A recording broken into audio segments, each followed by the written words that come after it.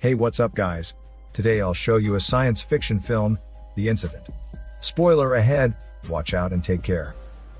The movie begins with a flash of an old woman on an escalator and snippets of a newlywed couple. The snippets lead us to the present when one guy waits for the elevator to open on his floor. Carlos enters his unit. Inside, his brother, who is much taller than him, welcomes Carlos with a stutter. Carlos tries to talk to him as he actually has good news to tell, but the tall guy does not listen. Instead, the tall guy starts apologizing, much to Carlos's growing confusion. In an answer, someone speaks and presents himself as a detective. The detective points a gun at them as he explains the tall guy's confession. In fear of going to the police station, they fight with the detective and run out of the apartment. Carlos makes sure to bring his backpack with him as they then run down the stairs. However, a shot to his leg stops both of them. For a moment, the detective looks at his gun in surprise and drops it on the floor. Then, an explosion from somewhere and a scream from the tall guy puts him back on alert. He picks up his gun and threatens the two men to go with him. On the first floor, the detective notices more flights of stairs going down. Annoyed, he murmurs about how confusing the building is and continues going down. 9, 8, 7, and 1, 9 again. They find no end to the stairs. Carlos thinks he is having delusions caused by the bullet in his leg. On the other hand, circumstances anger the detective, who thinks that the two brothers drugged him. In spite of the moment, he orders the two to stay where they are and runs down the stairs again. All reason leaves him when, after sweating it all, he meets the brothers at the same spot. They now believe they are inside a loop of some sort. Letting the situation sink into their heads, the tall guy's mind also sinks into the fact that his brother is injured and is gradually losing his life source. He pressures the detective to do something. However, no matter how he trashes him with his words, the detective is just as helpless as they are. At the moment, the only things they have are a pad of painkillers for Carlos, a vending machine of snacks and drinks, and Carlos's bag. On another side of the city, a man plays with a little girl. In the same room as they are, a boy is doing his own thing. They are his lover's children. They are preparing for a road trip, and the mother of the house is busy pacing for things they need. They're on the road not long after that. 3 hours into their drive, they stop at a gas station to relieve themselves. While waiting for the mother to finish her business first, the man talks to the little girl and tries to earn her trust. Hence, he offers his drink to the girl. The girl hesitates at first, but after some thought, she takes a sip. Not long after, the mother calls for the girl to also relieve herself. In a display of trust, the girl leaves her most prized possession, her inhaler, to the man, and tells him to take care of it for her. The man promises to do so. Back on the road, the mother grows mad at the man as the little girl struggles for her breath. She is having an asthma attack because of the drink. Beside her, the boy tries to calm her down, but to no avail. They pulled over to attend to her. The man remembers he has the girl's inhaler and hurriedly pulls it out of his chest pocket. However, he must have been full of klutz as he drops the thing on the ground and steps on it. The inhaler becomes a two-part body. The woman snaps at the man as they get back to the car. The boy is in a theater as he watches his mother throwing words at the man, who can only absorb and deflect some of them. Next to the boy, the little girl is busy catching her breath watching the same show. The show escalates as the girl's asthma attack worsens. Nevertheless, a moment of quiet gets between them when an explosion from somewhere booms around their lives. Then, another form of panic creeps into them. For the girl's sake, they are going back their way. Going back for an emergency is taking too long for the mother, as she grows more frantic by the second. The man, on the other hand, is getting confused by each passing moment. He is more than certain that he is driving by the same gas station and road sign a couple of times now. They get back to the gas station again and try to find help. They find no one. They get back on the road again and try to calm the girl as much as they can. Soon after, the boy notices something is wrong with the time. The car's time is 7:20, though the sun is still up. It is something the man cannot explain. At that moment, he can only break into tears, as the girl reminds him how much she trusted him, but it is now a disappointment. Getting sight of the same road sign for the umpteenth time now, the man stops the car and gets off. Shock writes on the faces of the boy and the mother, as the man tells them he's finding help on foot. Soon after, they can see him turning his back on them, as he walks through the thorny growths of cacti. Overcome with emotions, the mother gets into the driver's seat and starts the car. Seeing what is happening, the boy reminds his mother about her lack of license, but the mother takes no heed. Instead, she even steps on the accelerator harder as she recites her newfound mantra, "This is a dream. Wake up, Sandra." No matter how much the mother has been slapping herself and screaming her mantra, the road still repeats itself. The boy grows weary watching his mother recklessly fighting over the unknown, with his sister now losing consciousness. A pause in the car, and the boy gets off of it and drags his sister with him. Even then, mother gives no care and still steps on the wheels. Off she goes, looping over and over again until she can't bear it anymore. She goes back to the gas station and curls herself into a helpless ball. On the road, the boy lays with his sister, who shows no sign of waking up.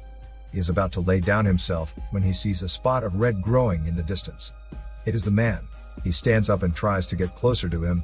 His face does not show it, but he is hoping for good news from the man. The man gives him just plain news: we're trapped. The sun never goes down after the incidents. It never takes a rest, even after the walls by the stairs are covered with ink. Every single day is accounted for on the walls, with a conclusion after several lines. NTH year after the incident. That N is now 35. On the other hand, the guys on the staircase no longer have their youth, but one can say that they cope well with time and the twists it gives. Fortunately for the ones who keep breathing after the incident, their resources replenish automatically as time repeats itself. Everything, from the snacks in the vendo, to Carlos's stuff in his backpack, multiplies to the point of commercial hoarding. They arrange everything, and live as if the staircase is their home.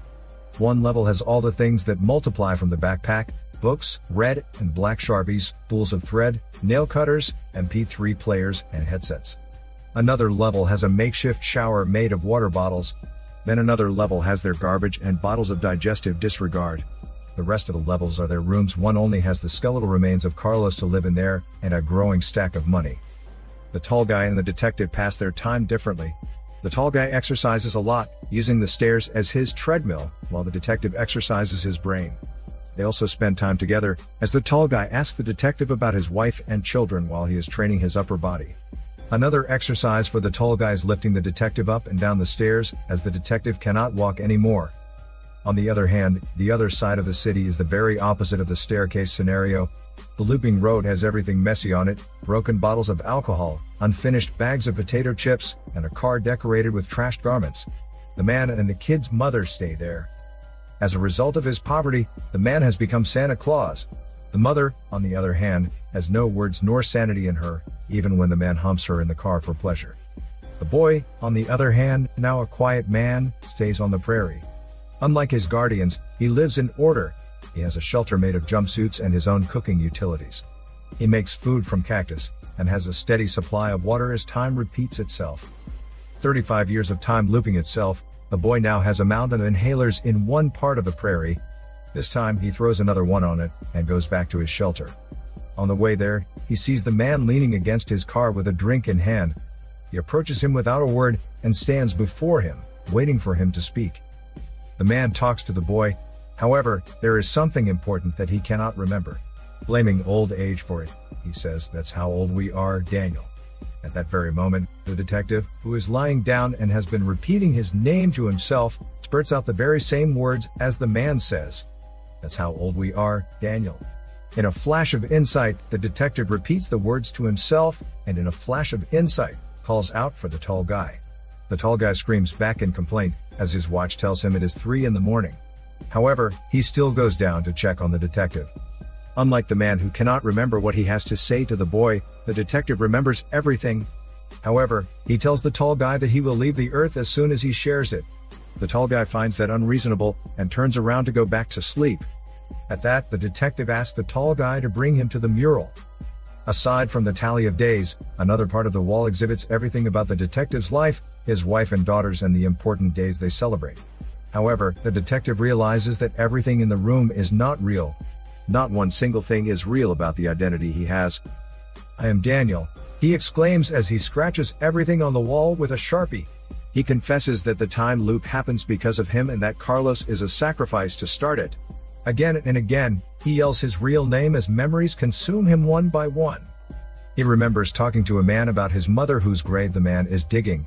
He remembers calming that same old man on the ground talking about living 35 years in a lake without a night. The story was when the man was a boy of 10. He went on a school field trip with his friend, but they missed their canoe. At that, an instructor offered to take them on a bamboo raft. However, they got into an accident, and his friend lost his life. For the next 35 years, he and the instructor sailed the lake in a time loop, until the instructor told him about an eternal train he lived in, 35 years before they met. The instructor warned him to write down his name, or he'll forget as soon as he enters a red car. The instructor died soon after. Now, the detective remembers it too. The man had told him the same thing about remembering his name and a patrol car he was not supposed to get into. He did not listen, and as a result, unintentionally created the loop in the staircase. He remembers it all now, and he finds himself saying the same warning to the tall guy. The tall guy should never take the elevator. For at first, one will be a victim trapped in the loop. Then, he will be the creator without his knowledge. That is how it goes if you enter the forbidden platform and forget your name. Everything in the loop is an alternate reality, a parallel universe. The detective explains that whatever they do in the loop reflects the state of their true selves in real life. However, they will never be able to live that life. It's either they die in that loop along with the knowledge of it, or they forget everything and create another one to live another 35 years. The movie ends with the tall guy leaving the lifeless detective. He gets on the elevator and assumes a new identity. He is Carl, a hotel boy. A moment later, a newlywed couple enters, and he guides them to their room. But before they can even get closer to their room, the tall guy releases a bee. It stings the groom, and at that very moment, an explosion resounds. The tall guy creates another looping incident without his knowledge. This time the bride will go through it with him, and suffer the aging and loneliness there. This is Daniel CC Movie Channel. Stay safe and enjoy your day.